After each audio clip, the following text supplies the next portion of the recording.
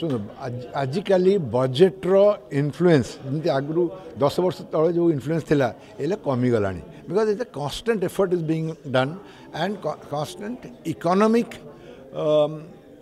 interventions are being done. So it's earlier budget was the only intervention. Budget intervention is lesser. So that is the first thing. But what is important is that how do we bring about a far better equitable distribution of wealth? How does the budget help the common man, and what will be the effect on taxes? I think the effect of taxes will not be much. There will not be much of tinkering with the taxes, but definitely there will be incentives for industry and common man to save. That should be our objective, and that is what we are hoping in the budget. जहाँ सब industry भी दिखाई सब प्रति वर्ष दि जाऊँगी. Obviously, one of the major things that we want is tax rationalization. Because आमे गोटे तरफ रे कहूचु कि इंडस्ट्री रो किसी बेनिफिट दिया जाऊ प्लस रॉ मटेरियल ऊपर टैक्स रह जाऊँगी. So there will be different stages. The taxes for raw materials should be less, for intermediate should be little more, and then the final product. So to encourage local production.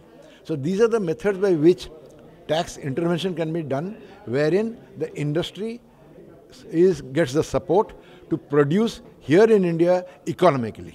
देखिए मैं ओडिशा के रहने वाला नहीं हूँ. भारत का बजट भारत का budget कल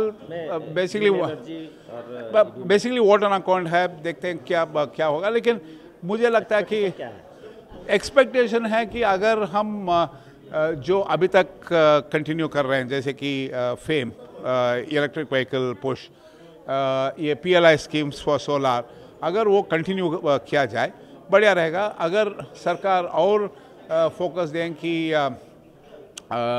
अडाप्टेशन के ऊपर, क्योंकि अभी मिटिगेशन हेवी है.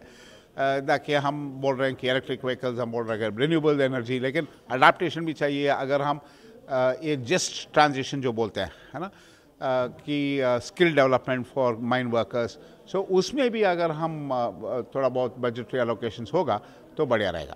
मैं केंद्रीय बजट एक्चुअली आप देखिए बर्तमान जो need of the our country unemployment problem को सॉल्व करने लगे MSME सेक्टर रे आम आशा करूँ डेफिनेटली किसी नुआ जिनस नहीं कि आसवे सरकार जो थे एम्प्लॉयमेंट जेनेट हो पार. कारण इंडिया रे जो working youth force is highest in the world.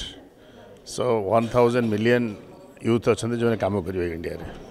Plus आम एम्फासिस दौचु जमी वुमेन माने मोर एजुकेटेड हे, मोर स्किल्ड हे, एवं से माने जॉइन करेंगे द वर्किंग ग्रुप.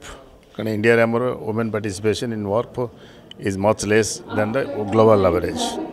तेणु स्किल क्षेत्र में एवं MSME क्षेत्र में आमर निहाती भाव में दरकार एवं क्लाइमेट कंडीशन को चेक करने लगी जमती रिन्यूएबल एनर्जी ता देर एम्फासिस देवा दरकार. एवं आमर इंफ्रास्ट्रक्चर सेक्टर रे जमती चली बर्तमान एक्सपेंडिचर से budget provision should be there to encourage infrastructure sector. Because आम कंट्री इंफ्रास्ट्रक्चर सेक्टर बहुत पछरे आम अच्छे और इंफ्रास्ट्रक्चर सेक्टर रे खर्च हेले ऑटोमेटिकली बहुत एम्प्लॉयमेंट भी जेनेट हम. तेणु एम्प्लॉयमेंट क्षेत्र में रिन्यूएबल एनर्जी क्षेत्र में सोलार एनर्जी क्षेत्र में एवं MSME सेक्टर में बर्तमान सरकार तादे ध्यान देवा उचित जो थे एम्प्लॉयमेंट हो पार. आम नेशनल प्रोडक्टिविटी बढ़ी पार जो 5 ट्रिलियन इकोनॉमी आम आशा करुचे 2027 सुधा अचीव करने लगी. एवं यही वर्ष 4 ट्रिलियन इकोनॉमी अटेंड करवा से युड़िक एम्फासिस आम दे पार ताहले आमर definitely health education MSME sector for industries एवं रिन्यूएबल एनर्जी एवं स्किल एंड एजुकेशन. IT तो ऑटोमेटिकली आम चली IT रे एम्फासिस दवा दरकार. कारण एम्प्लॉयमेंट जेनेट कर IT एवं एक्सपोर्ट होबार भी आम IT बहुत प्राधान्य रही.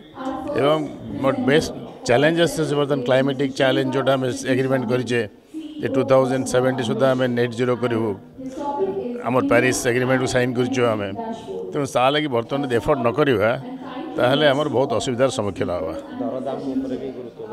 इनफ्लेशन उपर डेफिनेटली गुरुत्व दिज्व कारण से टाइप जदि से बर्तमान इंटरेस्ट रेट को देखा पड़ो कारण इनफ्लेशन कमे लगी जो बैंक इंटरेस्ट रेट बढ़ाई दूसरी तादेह आम इंडस्ट्री जो अफेक्ट कर एमएसएमई सेक्टर में जो पैसा पेमेंट करने कथा जीएसटी संगे से लिंक करेंगे ताले जो वर्किंग कैपिटल अधिक दरकार पड़े कारण many industries they don't pay on time किसी रेगुलेशन सिस्टम आम नहीं जो थे पेमेंट को जल्दी दे पारे तेणु एमएसएमई सेक्टर को जो मोर इफेक्टिव करने लगी जीएसटी संगे जब लिंक करेंगे आमर टोटाल जो पेमेंट सिस्टमटा ताले डेफिनेटली एमएसएमई सेक्टर आहरी ग्रो कर आमर जीडीपी आहरी ग्रो कर national GDP will have impact for the development of the economy.